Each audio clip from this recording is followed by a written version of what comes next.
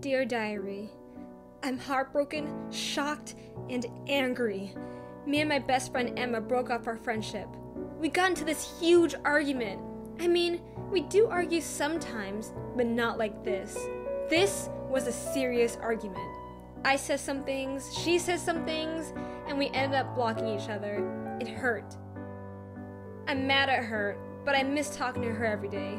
But at the same time, I know it would be toxic to continue this friendship. I don't know what to do.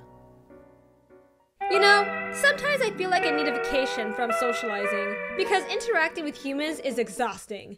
More exhausting than running 3 miles. Back in the caveman days, if you shared a piece of meat with someone, then you were automatically friends. However, these days, you feel more pressure to bring a lot to the table. Starting relationships is hard, especially when it comes to friendships.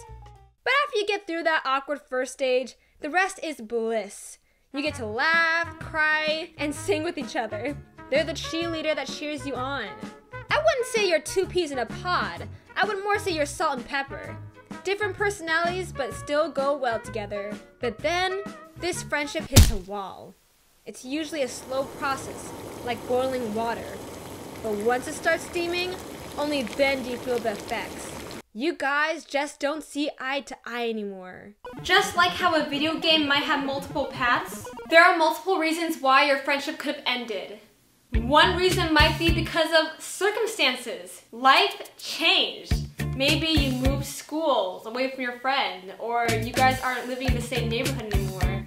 Life moved on faster than you wanted it to. Another reason could be because of distance. And I'm not just talking about physical distance, I'm talking about an emotional distance. I mean, you want to experience new friendships with other people. So you're bored of this one.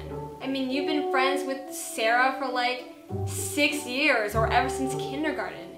You want to talk to other people and branch out. Or maybe it could be because of a negative reason. Maybe your friends spent too much time cutting you down than building you up. They treated you like a peasant, as if they were the queen.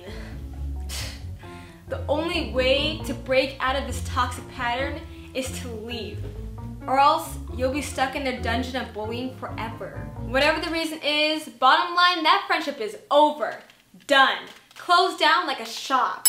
It may open soon in the future, but for now, it is over. Now the real question is, how do you move forward from ex-BFFs? I'm your host, Shasha Onyx, and on my game show today, we're gonna see if this contestant knows the correct answer to this question. Ready, duplicate Shasha Onyx? Ready? Alright, the question is, how should you deal with ex-BFFs? Should you A. block them, B. rant about them on social media, airing out their dirty laundry, C. force them to try to become friends with you again, or D. wish them the best and move on? I think all the above except for D. What kind of answer is that?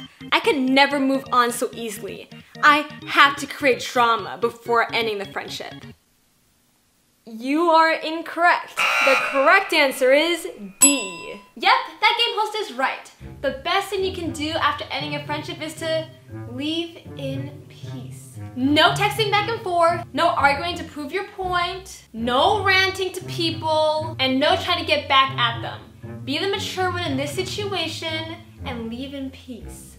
I know this may seem hard, but trust me, it's the best thing you can do for yourself. It feels so much better leaving a friendship clean of drama rather than leaving it with messy drama.